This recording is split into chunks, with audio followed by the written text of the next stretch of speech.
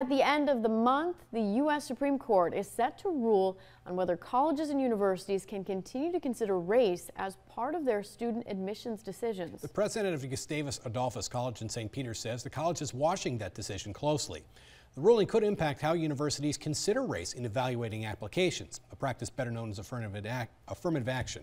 Rebecca Bergman says the college admits students from diverse racial and ethnic backgrounds not only as a moral duty, but because it's a vital element of a first-rate liberal arts education.